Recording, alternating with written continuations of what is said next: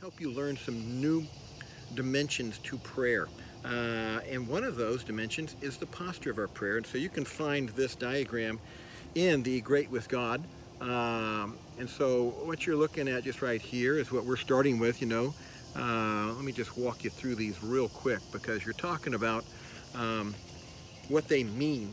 And so to start with, we're starting every morning on our face before the Lord, acknowledging desperation, acknowledging our need for mercy, acknowledging that He's God and I'm not. How about this next one here? Kneeling.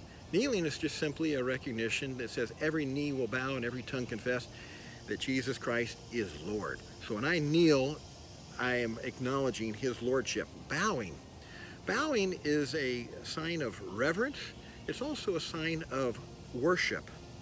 How about the simple idea of standing as we pray? Sometimes we stand. Standing is confidence. I can stand before the Lord. Why? Because the blood of Jesus Christ has made me. I'm a member of the family. I am not a servant. I am a servant, but I can stand as a son. I can also take the stance of preparedness. And it says, we don't wrestle against flesh and blood. Let us stand therefore. So there's a stand of being prepared for battle. How about this idea of sitting? When we sit in prayer, you should remind yourself that Christ is sitting on the throne and that the final authority is with your boss, with your dad, with your Lord, with your master, with the God of the universe, whom has adopted you into His family. Think of Him as sitting on the throne of judgment. The final judgment is with Him. The final authority is with Him. How about this one? The idea of simply looking up. It says that they looked up. And looking up is for the pure in heart. It's just simply recognizing that, hey, I can look up. Why? Because I know all my guilt is washed away. In the eyes of God, I am pure. And sometimes we find in the scripture that people prayed with the outstretched arm.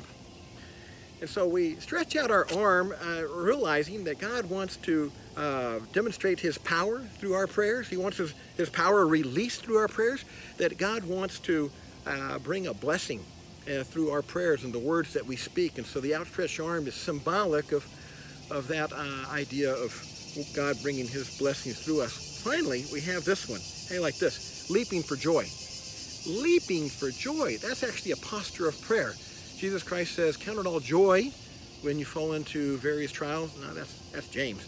But blessed are you when people shall revile you and persecute you and say, oh, rejoice and become exceedingly glad. Why? Because great is your reward in heaven. So when trials come your way, you have to realize that some of that persecution that comes in those trials is a simple indication that the glory of God is upon you, and you should leap for joy. Why? Because the scriptures say that there's a reward for you. So listen, liven up your prayers by changing your posture, and let your posture reflect the alignment and come in alignment with your prayers. Have a good day.